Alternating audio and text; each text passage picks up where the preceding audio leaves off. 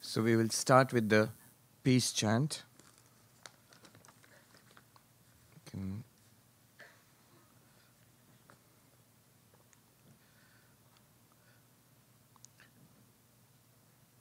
You can join me if you like. Let me get it back here. All right, we can start.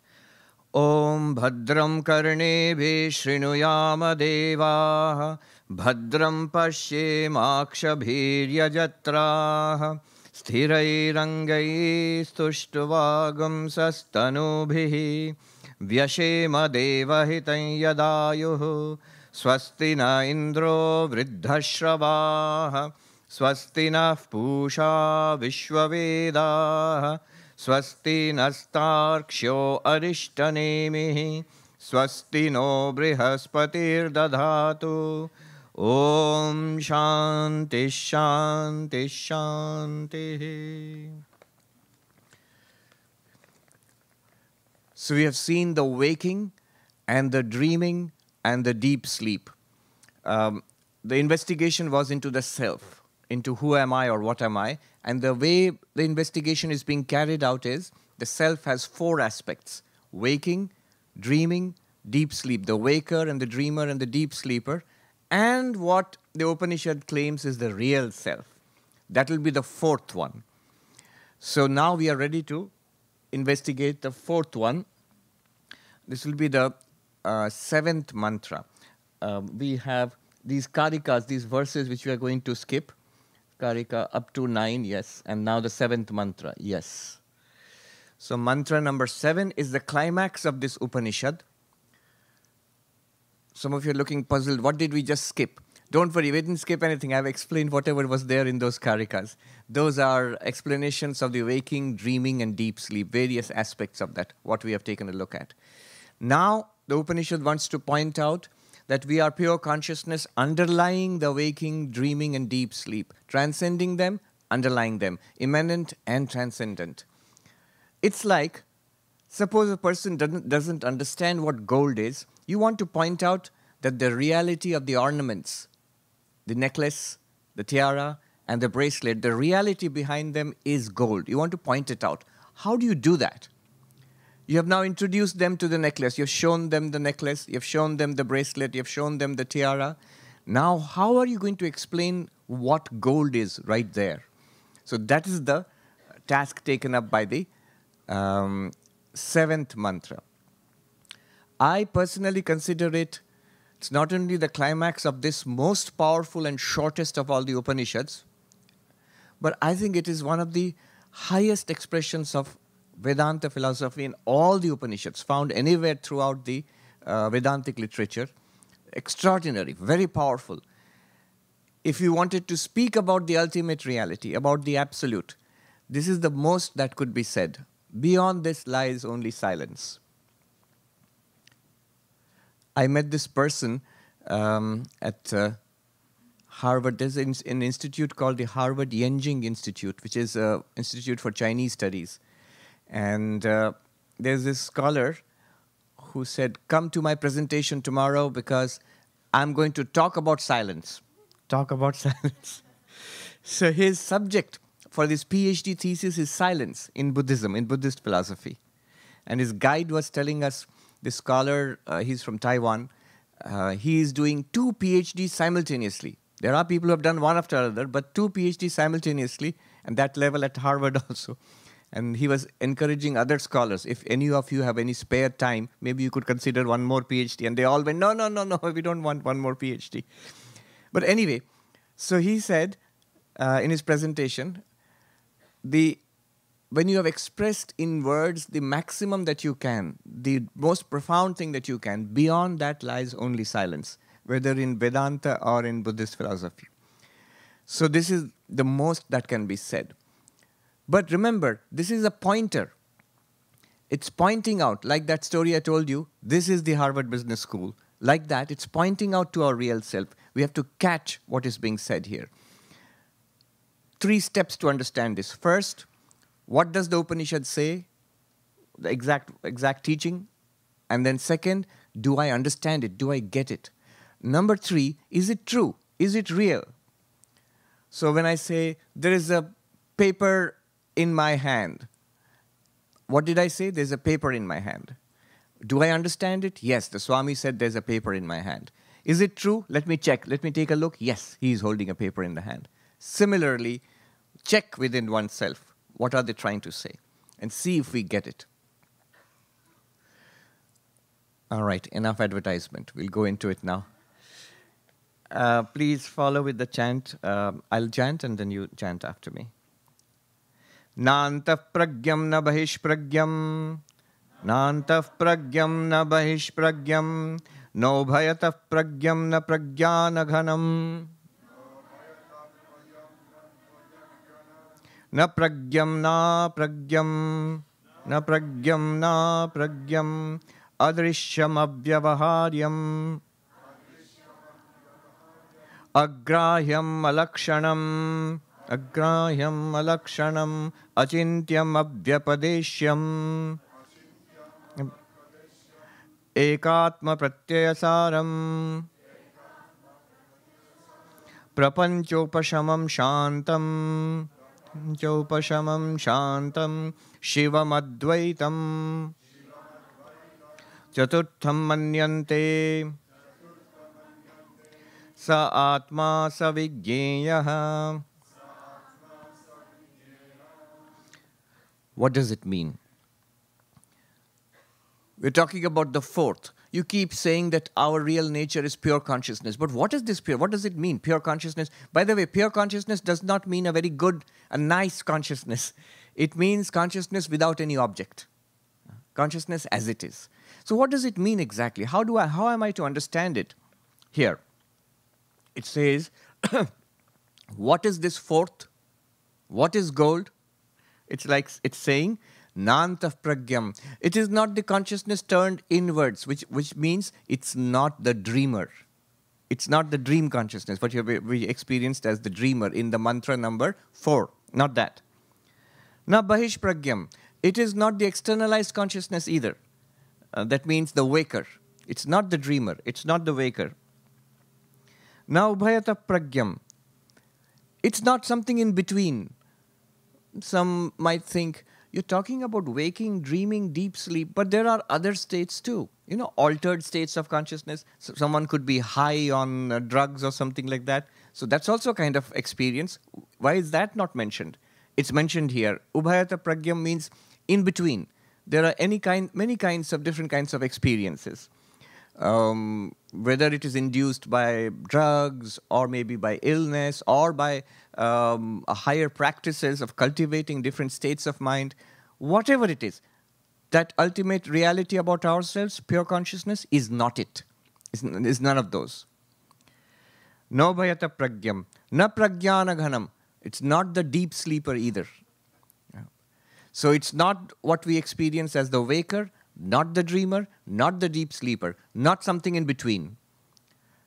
So is it the consciousness of God? Are we talking about the all-knowing God consciousness, the consciousness, the awareness that God has, knowing everything, omniscience? Are you talking about that? Na pragyam. No, not even that. So no consciousness at all? Like some insentient matter? No consciousness? Na apragyam. Not even that. So what was said here in the first line? It's not the waker, not the dreamer, not the deep sleeper. I think what waker, dreamer? Our own experience as waking and dreaming and deep sleeping. None of those. It's not something in between. It's not some omniscient consciousness of God, not the omniscient mind of God. It's not non-conscious either. It's not unconscious either. What is it? Why is this happening? Shankaracharya in his commentary says, look at how the other three were introduced. How was the waking introduced? When the consciousness is extroverted, functioning through the mind and the sense organs and experiences the external world. That is waking. How was the dream consciousness introduced? When the mind turns inwards and experiences objects within itself. That was dream. So why not say outright what is the fourth? Notice how the fourth is being introduced by denying the other three. This is the process of neti neti, not this, not this. Because it cannot be said directly. It cannot be said directly. Then it has to be denied. It's like you're having shown the necklace and the bracelet and the tiara, now you want to teach what is gold. Suppose a person does not understand what is gold. You want to show what is gold there. The way to do it is, you've seen the necklace, but gold is not the necklace. It's there, but it's not necklace in itself. Gold is not a bracelet. Gold is not a tiara, but it's there. What's common to all of them, leaving out what's different among each other? What's the underlying reality of all of them? That is gold. Because if you directly point to a necklace and say, this is gold, what will happen? The person will take the ornament as gold. And suppose next time the necklace is melted and made into a bracelet, the person will say gold is gone because I can't see the necklace anymore. How do you make the person see the background? It's like one of the Swamis gave a very nice example. I like this very much. It's like this, like a movie screen. This person, he goes with his little son from the village to the big city to show the son, the child, a cinema. And on the way, he tells the child that a cinema is a big screen and there is light on it and there's pictures on it and of course there'll be sound and that's a cinema. And they go, and when they enter the cinema, the film theater, the film has already started. And that's important because when we enter life, the world, the film has already started. We don't see it from the beginning. That would have solved many mysteries. We see it when the movie is already happening. Mom and dad are there, and the world is there, and school is there, and all of those things are there. They sit down, and the child gets engrossed in the movie. I sort of think it could be the Mahabharata movie or something like that. And after some time, watching the movie for some time, the child starts whispering questions to his father. Father, where's the screen you mentioned? It's like after living life for some time, then we start asking questions. What's going on here? Wait a minute. It's all nice, but what's going on here? So where is the screen? You said there is a screen. And the father says, it's there, right there in front of you. Oh, you mean maybe it's the Mahabharata when Arjuna and Krishna is telling the Gita to Arjuna, something like that, maybe a movie like that. Oh, you mean Arjuna? No, behind him. Just behind. Oh, you mean Krishna? No, behind Krishna too. Oh, you mean the chariot? No, behind the chariot. You mean the battlefield? No, behind the battlefield. Oh, the sky is the screen. No, behind, just leave all of it out. Oh, you mean the screen is nothing? No, the screen is not nothing. The whole thing is the screen. Oh, you mean the screen is the battlefield and Arjuna and Krishna and the chariot together? What will the father point to? Because whatever points to, there is a picture there. And the child takes the picture to be that reality. And that's the problem with the Upanishad and enlightened people when they want to point out. Here, look, here is Brahman, here is the ultimate reality. We say, oh, you mean this table or this person? Or you mean the sun and the earth? No. Leave it all out. Oh, you mean Brahman is nothing? No, all of it. Oh, you mean a collection of these things? No. None of these.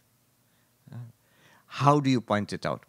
The method is this, not this, neti neti. So neither the waker, nor the dreamer, not the deep sleeper, not in something in between, not omniscience of God, not unconscious either. The awareness itself without any object. Then the next part. And there's an awfully long word there. You can see that? Yeah, I broke it up for you. The way to pronounce it is actually together. You believe it or not, you should read it together. It goes like this.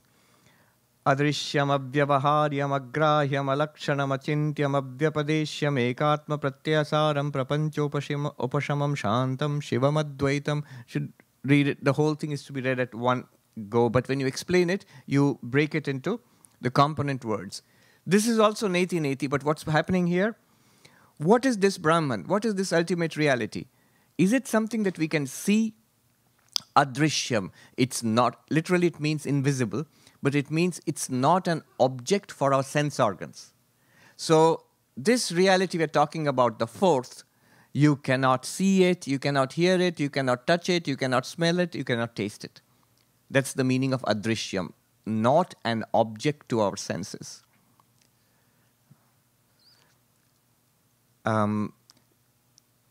Sometimes silly questions come. Oh, if this precious Brahman or ultimate reality of yours exists, why can't I see it? Because it's not seeable. It's like saying, oh, if your atoms exist, why can't I see atoms? Because atoms are too small to see, and therefore you cannot see them. But that doesn't mean they don't exist. They do exist. And the fourth, this pure consciousness, it's not an object of vision. Therefore, you cannot see it with the eyes, or smell it, or taste it, or touch it, or taste it, or hear it. Is it an object to my organs of action? Can I walk to it? Maybe I can go to Benares, the holy city, or Mecca, or Jerusalem, and then I can get the ultimate reality there. Can I grasp it, hold it with my hands? No. I'm skipping one word. Agrahyam. Agrahyam means it is not an object to my organs of action. You can't walk to it on a pilgrimage. You can't catch hold of it. No. It is beyond any transaction. Avyavaharyam, the word in between which I skipped. Avyavaharyam means it's beyond any transaction.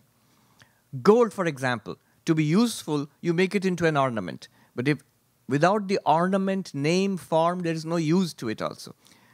Pure consciousness in itself does not enter into transactions. It's only through the mind and the senses that you can see things, hear things, smell things, taste things. You can think, you can remember, you can understand, you can desire or hate. It requires the mind. But consciousness in itself is not something that sees, hears, smells, or tastes. It's not something that enters into transaction. Ultimate reality is the most useless thing of all. But it underlies all use. See, gold in itself, you can't wear it as a necklace or put it as a bracelet. But once it's made into a necklace, being a necklace or a bracelet, it depends on the gold. Without the gold, no necklace, no bracelet. You can't put a pretty ornament on your wrist or on your neck without the gold. Similarly, without this underlying consciousness, this fourth, everything else is not possible. Everything else means seeing, hearing, smelling, tasting, thinking, desiring, understanding, Vedanta. None of it is possible without that underlying consciousness. But in itself, it does not enter into any kind of transaction. So, avyavaharyam.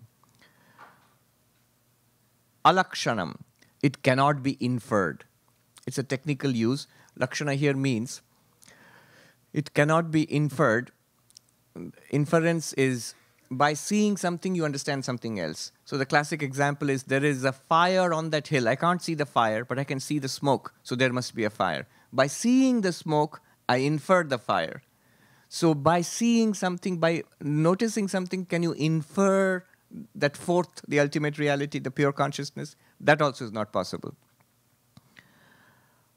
Achintyam avyapadeshyam. Avyapadeshyam means beyond name, beyond language.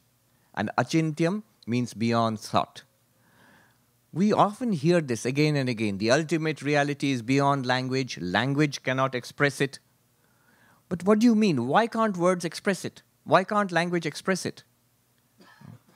That scholar I was talking about who is doing his PhD on silence, somebody joked that that's an awful lot of things to say about silence. Big thesis about silence. Avyapadeshyam. Why do you keep saying that the ultimate reality is beyond language? Why cannot words express it? And remember, you are using words to express it. After all of this is words. The Upanishad is words. So this has to be understood. Shankaracharya, he explains it beautifully in his commentary. Why is this ultimate reality, the fourth, Brahman, the ultimate reality of this universe, why is it beyond language? What can language do? Shankaracharya, he asks there, How does language work? Language requires these 5 things to work. Any one of 5 factors, if it is present, language can work. And all of this is based on Shankara's commentary. It says, first of all, jati. Jati means class or species. So if an object belongs to a set or a class, then you can use that to refer to that language, to that object. You can use language. So example he gives is cow. So this animal is a cow because there's a set of animals called cows, and this animal shares those characteristics. You can put it in that set and use the name to indicate this object. So a car, anything that is a part of a set, a boat. It could be a small boat, it could be a huge cruise ship, but you can call them all boats because they belong to a set of boats. So can you talk about Brahman like that? No, because there is no class of ultimate realities. There's only one. So you cannot use language as a class to designate Brahman. Here is an ultimate reality. There are lots of these ultimate realities, you know. Here's one of them. But no, there's no lots of ultimate realities. It's not a class of things. Another way language functions is by quality. So there are flowers there. And if I say, bring me a red flower, immediately you know, white flower, yellow flower, red flower is there. The Swami wants a red flower. You pick out the correct one and bring it to me. How did you know? How did language work? I use the quality red to distinguish that flower from other flowers having different qualities. So some have white color, some have yellow colors, but some have red. And you used that quality to distinguish it from everything else. That tall person, call him. How did you know whom to call? You looked at who's the tallest one among these people. A quality. So quality can be used to designate something. Language works sometimes through quality. In Sanskrit, guna, quality. But you immediately know Brahman is beyond all qualities. It is called nirguna, beyond all attributes. So Brahman has no quality of its own. All of quality belongs to something in waking, dreaming, or deep sleep, but not to Brahman. So you cannot use quality.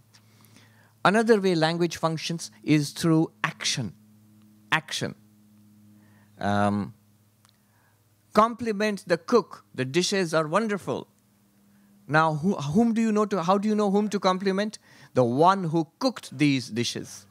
Cooking is a function. Call the boatman. The passengers are ready to depart. How do you know whom to call? The one who drives the boat. So, function. One way language works is through function. If something or someone is doing something, use that action to designate that person. But Brahman, the ultimate reality, pure consciousness, has no function. It just is. It's isness. It just is. It shines. That's all. It's not a function. You cannot use function to designate that fourth, the ultimate reality. Then there is another way language functions is, language functions. There's another way that language functions is relationship, sambandha. The guru is a guru only when there is a student. Without any students, you can't call the guru, the teacher, a teacher. Father, the father is a father only if there is a son or daughter. So there's a relationship. And relationship requires two. You can use language through relationship. But relationship requires at least 2 terms. There cannot be 2 terms because the ultimate reality is non-dual, without 2. So therefore, you cannot say language. You can use relationships to indicate Brahman or Turiya. It has no relation with anything else. Why? Because nothing else exists. How can it have a relationship? It's like saying the screen. What relationship does it have with the character of the movies? Nothing really. They don't exist. Only the screen exists. But the other way is not true. The characters in the movie itself depends on the screen. The world entirely depends on Brahman. But Brahman does not depend on the world. Brahman has no relationship with the world. The classic example of snake and rope. So, you know the example? By mistake, sometimes a rope is taken to be or mistaken to be a snake. In the darkness, maybe you see something, oh, it's a snake. Sometimes the opposite happens. So you have to be careful. They say, oh, it's a rope. It must be a rope. The Swami keeps talking about rope and snake. What did he say? The snake is actually a rope. Okay. But sometimes it turns out to be a snake. Whatever it is, a mistake is made. What it is not, you take it to be that. So it's not a snake, but you take it to be a snake. It's a rope. Now, between the real rope and the imaginary snake, what relationship is there? If you catch hold of the rope and put him and interrogate the rope, hey, you, what's your relationship with that nasty snake? And the rope will say, what snake? It's your problem. I see a snake there. It's your problem. I'm not a snake. So similarly, if you ask Brahman, what's your relationship with the world? Brahman will say, what world? You think there's a world. There's no world. There's only Brahman. So it has no relation with anything else. You can't use relation to indicate Brahman. And the last one is called convention. Convention is very simple. It's like when you name a baby, you call a baby Ram or Sita, and say, from now on, this child will be called Ram or Sita. How did you know? How do you use language? You pointed out this child, and from now on, it's called Ram or Sita. Why can't we use a name like that? After all, you're using names. You're saying Brahman, Atman, whatever, the ultimate reality, the absolute pure consciousness. You're using so many names, Swami. But does it work like that? How does this naming, this convention work? You must point out the person. This person is Ram. Then only it works. If I don't point out and I say this person is Ram, you will be at a loss. Which person? Who are you talking about? If I don't point it out, designation is important. This is called, X is called Y. You must point out what is X, and then you understand, oh, this is called Y. But if you don't point out, if you simply say X is Y, nobody knows what are you talking about. Similarly, even when we are using words, Atman, Brahman, Turiya, the fourth, ultimate reality, absolute, none of us are any wiser because it's not been pointed out. It cannot be pointed out directly, physically, that you can't point out, this is Brahman. Here, from now on, we'll call this Brahman. So now you know, oh, a table is Brahman. It's not. But because it cannot be pointed out, this conventional method of naming, that from now on, let's call it this, it can't work. The 5 ways in which language works do not apply to Brahman. The ultimate reality, the 5 ways do not apply. Jati, class or species, won't work because Brahman there's no class of Brahman. Guna, quality, won't work because Brahman has no qualities, nirguna. Action, kriya, won't work because there's no action in the absolute reality. There's no change. Sambandha, relationship, won't work because Brahman is non-dual. There's no second thing. It has no relation with anything else. And then, last one, conventional method in Sanskrit, it's called rudhi. Conventionally, can you name it? No, you cannot name it because you cannot point it out. You cannot separate it from everything else and say, this thing is...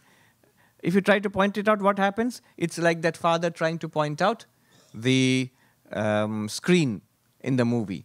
You'll immediately mistake a picture from the screen. So none of these work. That's why it is beyond language. And all of this explanation which I gave to you now, the philosophy of language and why it will not work, why you cannot indicate the ultimate reality through language, all of this Shankaracharya says in half a phrase. Shabda pravritti nimitta rahitatvat. Because the ultimate reality is devoid of the how do I translate it? The instigators of the activity of language, let's say this way. The 5 factors which instigate the use of language, those are not there in the ultimate reality, and therefore it cannot be designated by language. Abhyapadeshyam. Beyond thought, you cannot conceive of it. Consciousness is what reveals thought. Thought does not reveal consciousness. Consciousness reveals thought, and thought is about the world. Thought reveals the world. By my mind, I understand my body and my senses, and through the body and senses, I experience a world. But mind does not reveal consciousness itself. It's rather consciousness which reveals the mind. Achintyam, it cannot be thought of. So up to this point is still neti neti. Have you noticed? The first line was, so this whole thing you can divide into three parts. One part is, it starts with nanta pragyam and ends with na apragyam. The first line. There, by neti neti, the knower is denied. Waker, dreamer, deep sleeper, no, no, no. And by the next part, from the big word here, adrishyam, from there up to abhyapadeshyam, halfway through. That's the second part. The second part denies the knowables. Notice what is here.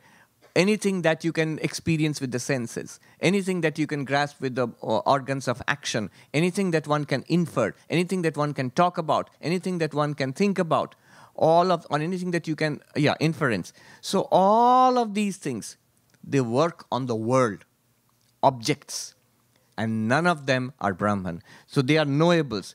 What we did in the first three aspects of the self, remember, we had two things, knower and known, waker and waker's world, dreamer and the dream world, deep sleep and the darkness of deep sleep. Knower, knowables. These two pairs are denied. These two pairs are denied in the neti neti. The knower is denied in the first part, and the knowables, the waking world, dream world, deep sleep, potential world, they are all denied in the second part. Now, having said it's not this, not this, can you at least indicate what it is? You have told us what it is not. But can you give us some idea of inkling of what it is? And the next part, the third part, indicates, not directly, because words cannot denote it directly. It points at what that ultimate reality is. Remember, nothing weird or nothing far off. It is us. It's our real nature. It just cannot be expressed in thought and language, but it can be pointed out. So the pointing is given here in the third part. Ekatma pratyasaram.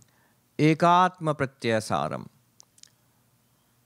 By following, by tracing this cognition of I, all the time we have this feeling. The cognition itself is the ego. It's a function of the mind. I. But it refers to something. It's pointing out something. If you follow, this was the entire method given by Ramana Maharshi. So the central method that was taught by Ramana Maharshi was follow that who am I? Whatever you ask him, he will say, who is asking? Find that out. So that's a shortcut solution to all problems. I am in great suffering, find out who is in suffering. So who am I? That's what's being pointed out here. Ekatma pratyasaram. If you follow the I thought back to its source. There's a funny story about, and later it was confirmed that it's true. It actually happened. Somebody who was very devotional by nature, who did not like this path of knowledge, this who am I business. But he went to Ramana Maharshi anyway, because Ramana Maharshi was so famous in the south of India at that time. This great sage who lived on the mountain there in Arunachala. He went there and asked Ramana Maharshi, I know you're going to tell me, find out who am I, but I don't like that method. It's so dry, it's so intellectual. I love God. I have great devotion to God, Narayana, I have great devotion to Narayana. Is that all right? And Ramana Maharshi said, yes. It's all right, yes.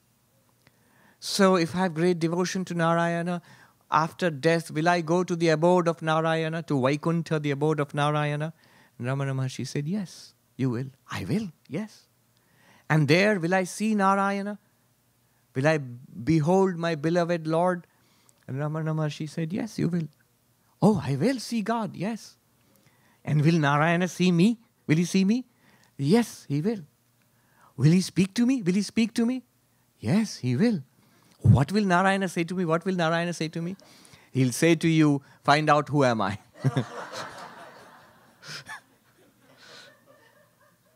So the whole method was ekatma pratyasaram. Tracing the I to what is beyond the I. The classic Chinese metaphor of finger pointing at the moon. So this ekatma pratyasara, this is not a definition of the ultimate reality, but it's pointing to the ultimate reality. When you use a finger, what is the moon? I'm pointing to the moon. This is not the moon, but you have to follow this and then see for yourself what this is pointing towards. Similarly, these words are pointing towards something within us which we have to catch ourselves. What is the another way of saying it? Prapanchopashamam, a very beautiful word. Prapanchopashamam means the cessation of the universe, the silence of the universe. What a beautiful, powerful expression. That absolute is the silence of the universe. The entire universe falls silent. What is the universe? According to in the language of Mandukya, the universe is our waking universe, this one. Whatever you can see, hear, smell, taste, touch, this is the universe. But it's also the internal universe of our dreams. Whatever we dream about, whatever we think about, whatever we remember and conceive of and love and hate and want internally, the first person experience of the mind, that is also the universe. And it is also the potential universe of deep sleep. So the universe has these three aspects: the waking, the dreaming, and the deep sleep. Everything that is in the waking state, everything that is in the dream state, that means the internal universe, and everything that is in the deep sleep state, together is called universe. The word here used here is prapancha. It needs some explanation. Prapancha stands for, in most Indian languages you come across this word, prapancha. Pancha means five. Prapancha means the five in detail. What five? You know, the ancient cosmology of five elements, the sky and the air and the fire and the water and the earth.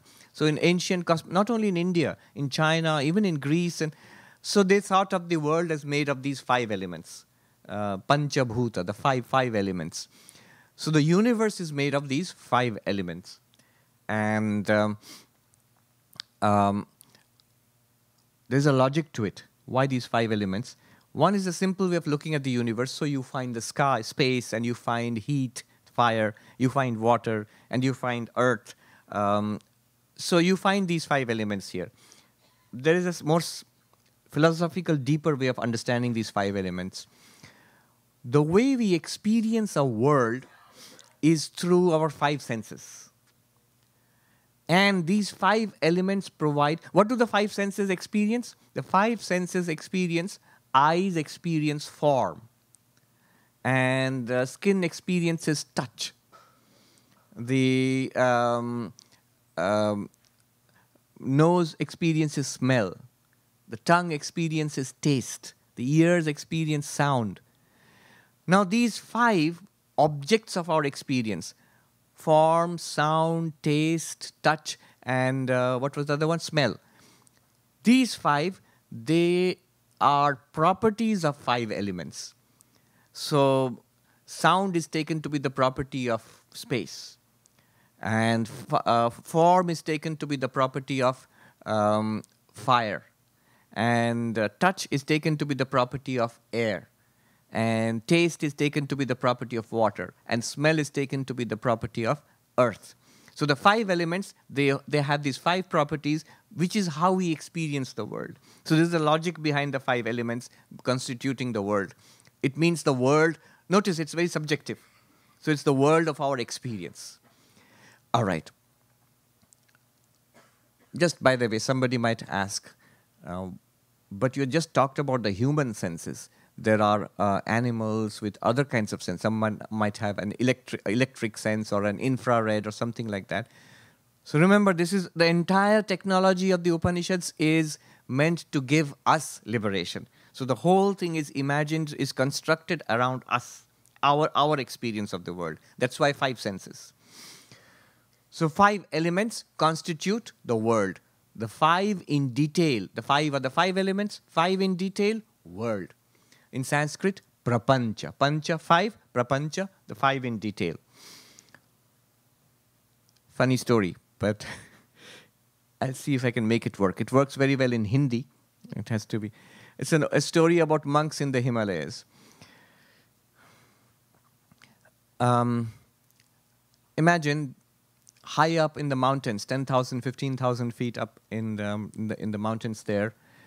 In the winter, it gets very cold. It's covered in snow and ice. And there are no heating facilities except for if you build a fire. That might be it. So there are pilgrimage sites where monks congregate, and in the summer, pilgrims from the plains of India go there. But when winter falls and the snow starts coming down, everybody goes away, and the pilgrimage sites shut down for the winter. There's nobody there. But a few hardy monks, they remain. They remain in caves and in huts, even now. And when these pilgrimage, so this is the place where these monks get food. The pilgrimage sites, they are called annakshetras, where food is given to monks.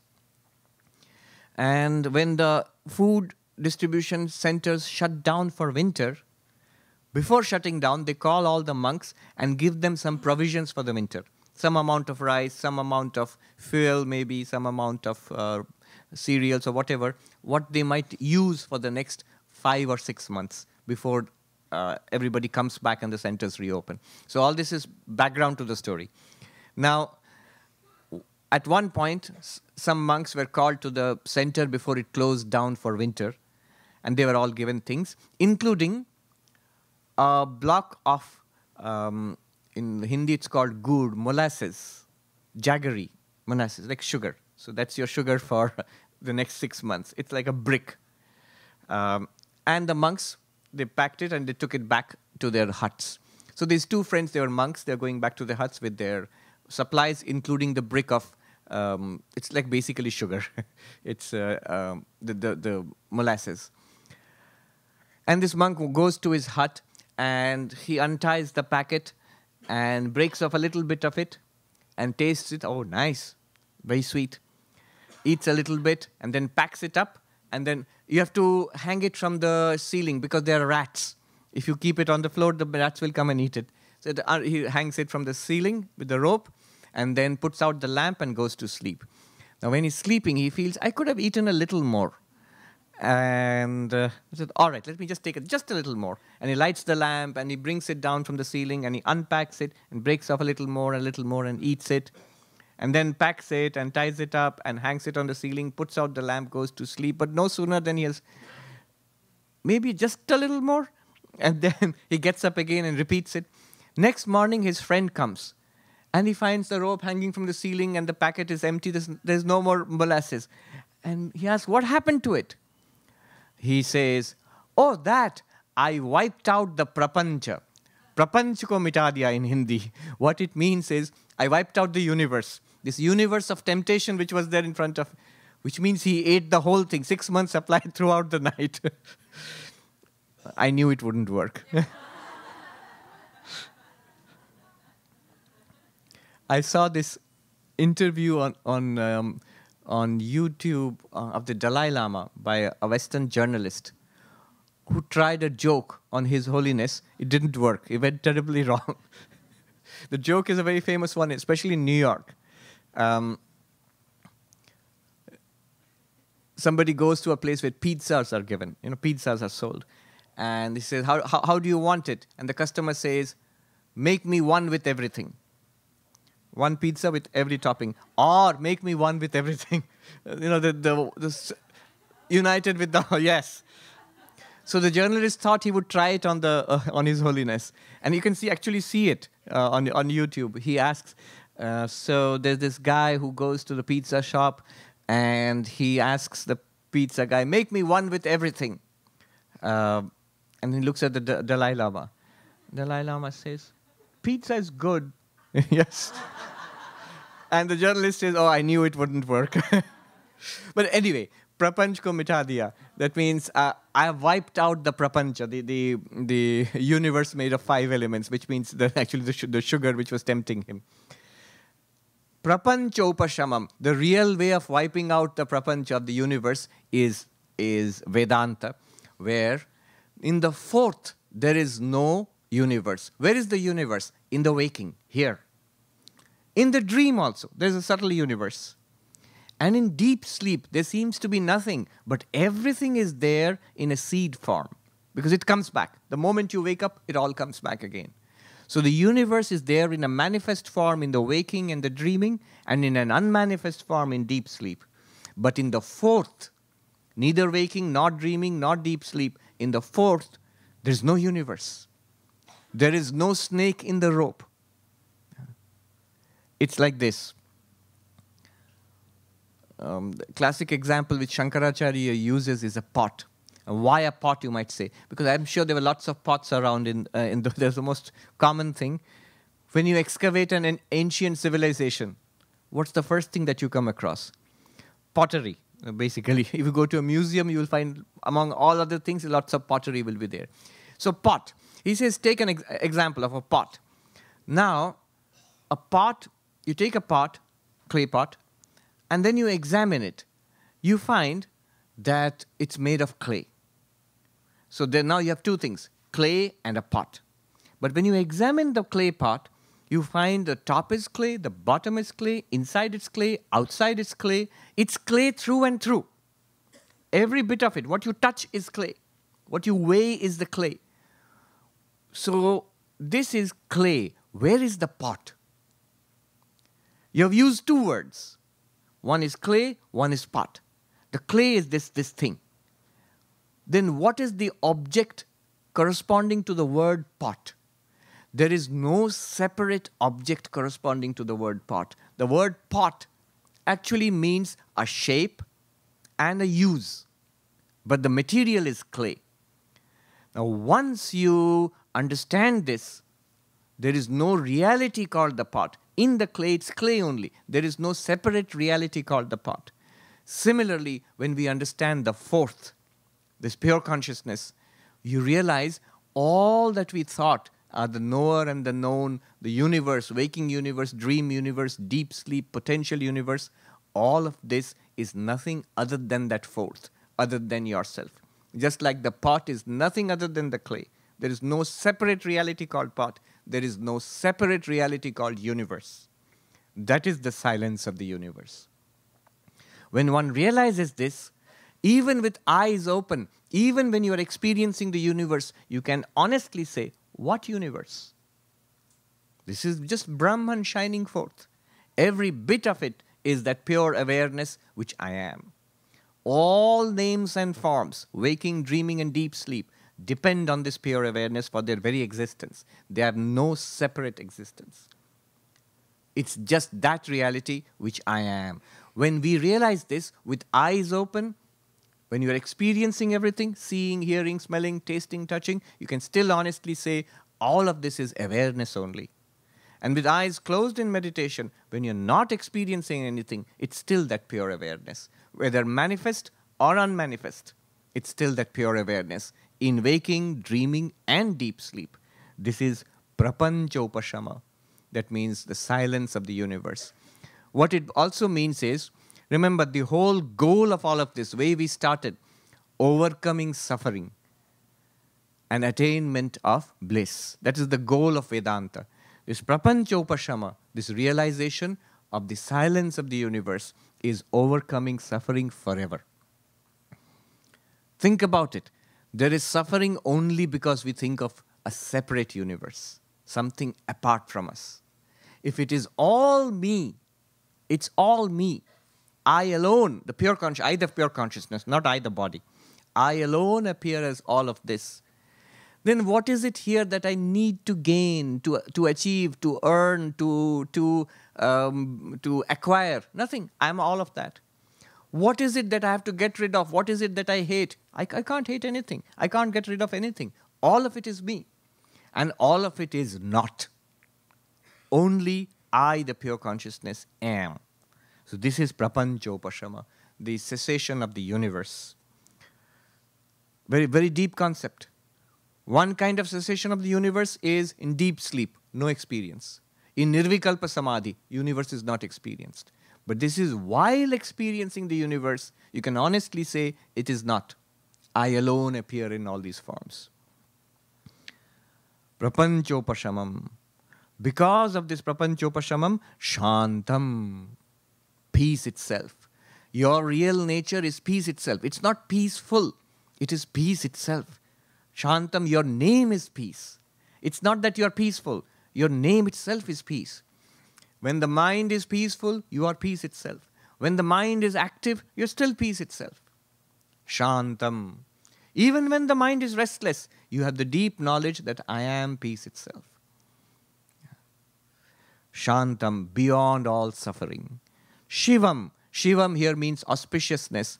That Atman, that the fourth is bliss. Its very nature is not only existence, not only consciousness, but Ananda. It's bliss.